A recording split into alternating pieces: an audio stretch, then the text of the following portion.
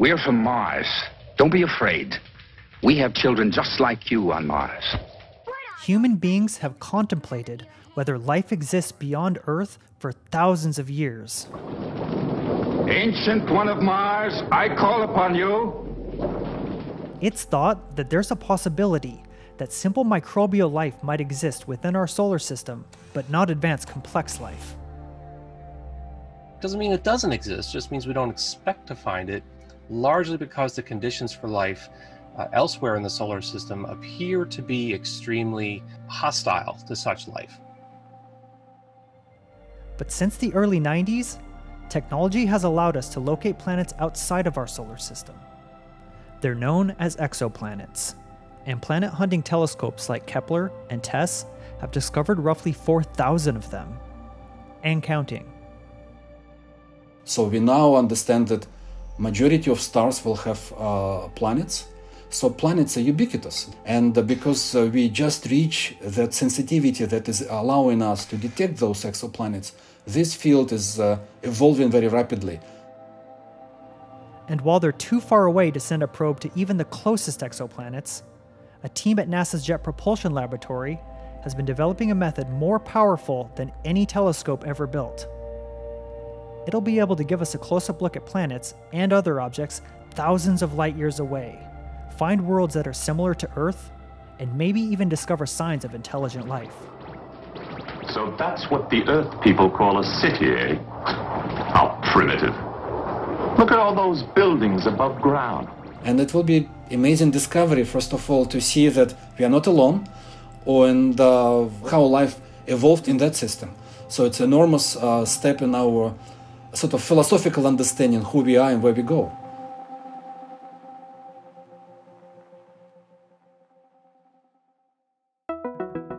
Powerful telescopes like the Hubble Space Telescope, Spitzer, Herschel, and Keck Observatory have photographed objects very far away. This galaxy, called the Sombrero Galaxy, is 28 million light-years from Earth. But even though known exoplanets are as close as 4 light-years, these are the best images we have. All we really get are just these tiny little blobs. They just look like fuzzy little points of light orbiting some distance from the star. So we don't really see anything that looks like a planet. In fact, if we didn't know any better, we might think that it was just a very, very faint star, when in fact it's a very, very large planet reflecting the starlight off of it. And of the 4,000 discovered exoplanets, only about 50 of them have been imaged. So basically, it's really, really hard to image an exoplanet. It's really hard, but not impossible. And that's why we're aiming to do that. You know, that's why we're trying to make that happen. But you're right, it's very difficult. It certainly is not beyond our capabilities, or won't be beyond our capabilities. The majority of exoplanets are found using the transit method, a tiny dip in a star's brightness when a planet passes or transits in front of it. And it's that telltale drop-off in light, especially when it repeats over several cycles, that tells us that this is caused by a planet orbiting the star, making regular transits across its surface. Another common method is looking at slight shifts in a motion of a star when there's a planet orbiting it. This is known as the radial velocity or wobble method. The planet exerts gravity on the star. So what happens is that as the planet comes around the star also kind of comes around the system's center of mass. And so the star has to move. Although both of these methods allow planetary scientists to make predictions, like the basic mass, size, whether it's rocky or gaseous, and distance to its host star, it doesn't allow us to see it. In the best case scenario, the light can be analyzed with modern telescopes to give hints as to whether the planet is habitable. How can we even tell that a planet is habitable just by a fuzzy blob? We certainly cannot. So the goal with these telescopes is not to actually show us what the planet looks like, but it would allow us to analyze the light coming from the planet. The spectrum of light coming from the planet can be analyzed to reveal the chemical components of its atmosphere. A much easier feat than getting a real-life image. That's because, in comparison to a galaxy, Exoplanets are dark and tiny. Planets just reflect light from their host star. So even though a planet may only be a few dozen light years down the road, our chances of seeing it are much less than seeing a bright star that's even farther, or a bright galaxy that's billions of light years away. It's just the nature of the luminosities involved.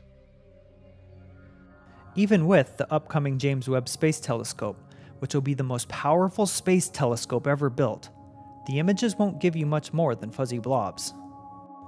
What we want is an image where you can see color variations that distinguish oceans, continents, vegetation, and even see lights at night. That can determine not just if it's habitable, but show proof of advanced life. But to image an Earth-sized exoplanet that's 100 light years away at a decent quality, 1,000 by 1,000 pixels, you would need a telescope that is 90,000 kilometers in diameter, 7 times larger than Earth. And even if it were made of a super lightweight material, it would still weigh about 1 trillion kilograms. In other words, it's not possible. What we need to do instead is, rather than think about even building a telescope, we need to think about using nature itself as a kind of telescope. And luckily, nature gives us a way to do that. This was discovered by Albert Einstein, and it's the idea that mass or gravity can bend the path of light. As long as that can happen, then we can, in theory, go to where all those light rays that are being bent by a mass converges, and we can take an image. This is called gravitational lensing.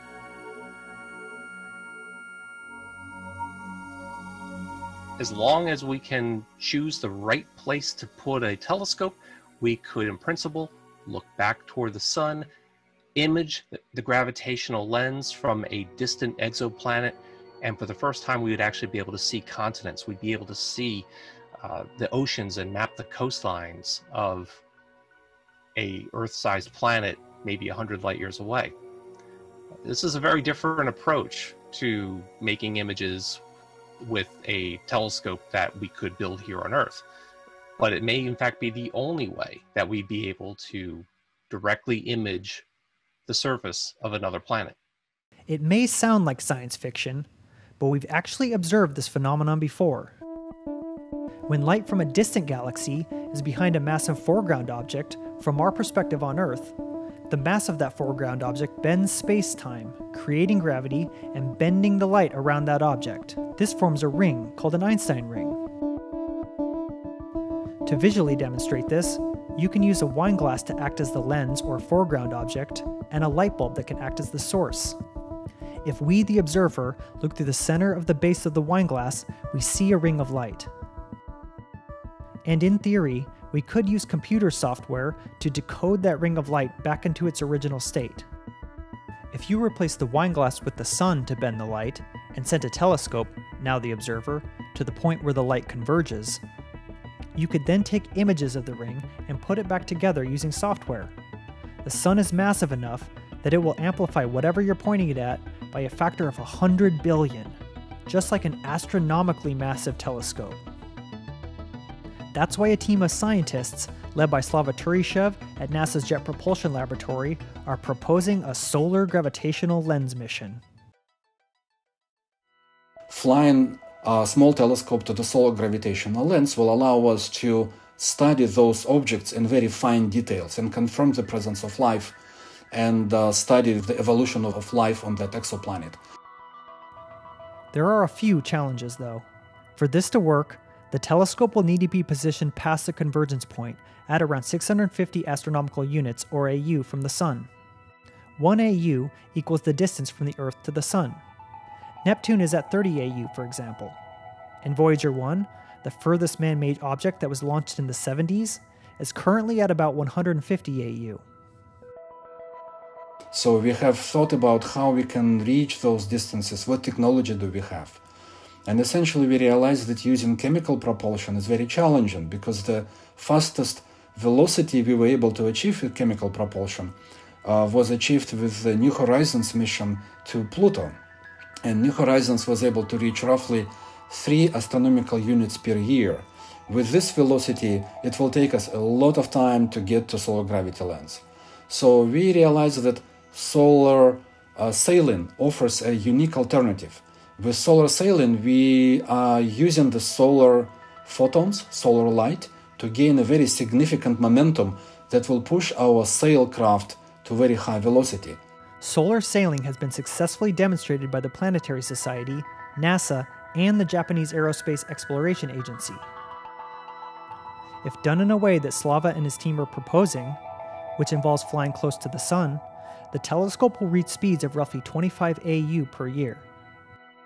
So with those velocities, we will be able to reach solar gravity lens within, I would say, 20 to 25 years. That's the only way to do things. The next challenge is once you get to 650 AU, there's no slowing down.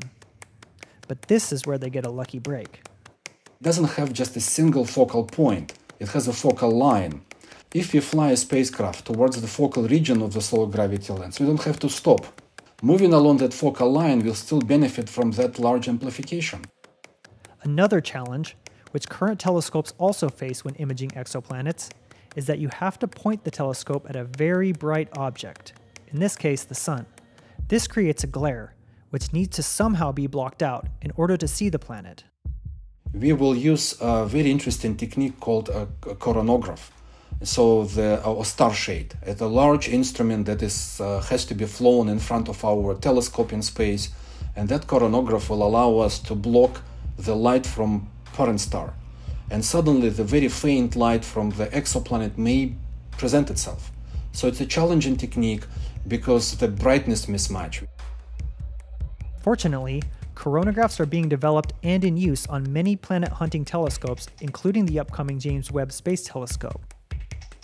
Finally, the telescope will be limited to choosing a single target, since changing the angle by just a degree could mean propelling it billions of kilometers in the lateral direction. Usually people, when talk about solar gravity lens, there is a significant limit because we currently are limited by propulsion capability. So we can think that we can fly only towards one target essentially. And so I think about solar gravity lens mission as like any planetary exploration. If you fly towards Saturn, we study the whole set of satellites, the whole family of satellites around Saturn with Cassini. If you fly around Jupiter with Galileo, we study multiple satellites of Jupiter. With the solar gravity lens, flying towards a TRAPPIST, we can study every planet in that system. The TRAPPIST system is a star with 7 planets orbiting it, 3 of which are in the theoretical habitable zone, the sweet spot for a planet to possess liquid water on its surface and possibly support life. Pointing the telescope at the TRAPPIST system could be a solution for looking at multiple planets, since they orbit the same star. Another way they're looking to solve this is to build the telescopes cheaply and send many of them. These are just a few of the hurdles that Slava and his team face, but none of them are out of reach. And what we realize that most of those technologies already exist. Some of them in a very high technology readiness level, some of them are yet to reach a very reasonable technology readiness level, but all of them exist in one form or another. Most of this technology is being developed alongside other projects that need to get far out into interstellar space cheaply and in a reasonable amount of time. So ultimately, we will trust those engineering developments to allow us to explore further, more at a very affordable cost. Solar gravity lens is our ultimate goal so far. But looking at this, we realize that there are plenty of synergistic efforts within the exploration community, and we benefit from them. We benefit from those efforts, and we invite our colleagues and friends to join us to look at those technologies, how we can use those technologies in the near term, how those technologies will benefit us in the next 5-10 years. Slava and his team received Phase 3 funding from the NASA Innovative Advanced Concepts Program and are developing methods to reconstruct the image from an Einstein ring, as well as building instrument prototypes. They hope to launch their technology demonstration mission in the next 3 to 5 years. So as of now, if you could choose one target for the solar gravitational lens, what would you choose and why? Oh man, only one? Let's take a picture of our closest neighbor. So the Proxima, right? So Proxima b, it's our neighbor. The closer the exoplanet is, the larger its image, and therefore the more detail we will be able to see. The closest star to our solar system, Proxima Centauri, is only 4.2 light years away, and it has at least one, but probably two planets orbiting it. I would love to use the SGL on that to see what the planetary system next door looks like. It's possible that once we get a close-up look at our nearest neighboring solar system, we'll be able to find out once and for all whether we're alone, or at the very least, get a detailed image of an exoplanet for the first time. Slav and his team hope to launch their first mission to image an exoplanet in the next 12 to 15 years. So it's only, short 40 years from today. You and I may discuss the images of, life present on a different exoplanet. And this is how the childhood dream may realize for many of us. So now we will have a clear understanding, yes, we are not alone. And oh, by the way, our life is excellent. Or maybe we just have a confirmation that those aliens use, carbon fuel as stupidly as we do. Or maybe they come up with something excellent and we'll learn from them. But anyway, I think it's exciting opportunity for us to step above our daily lives and think about what our universe will tell us about ourselves. So while we're never going to solve every problem on Earth, we can solve most of them. And in addition to reducing the pain of life on Earth, we can also increase the excitement of being alive in the first place. And that's what missions like the Solar Gravitational Lens and these next generation of space telescopes are allowing us to do. And there's something just fundamentally essential about learning about our real true place in the cosmos and understanding how it works.